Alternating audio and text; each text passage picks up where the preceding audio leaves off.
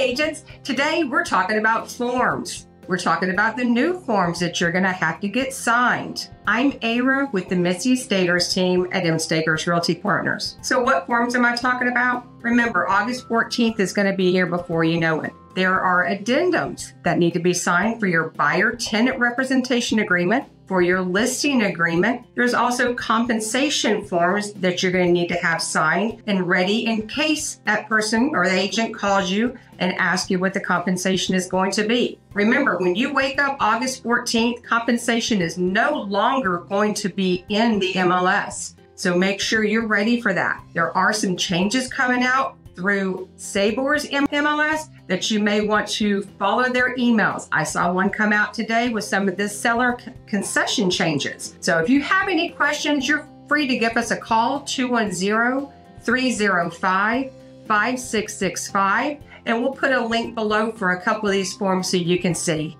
We look forward to seeing you next time.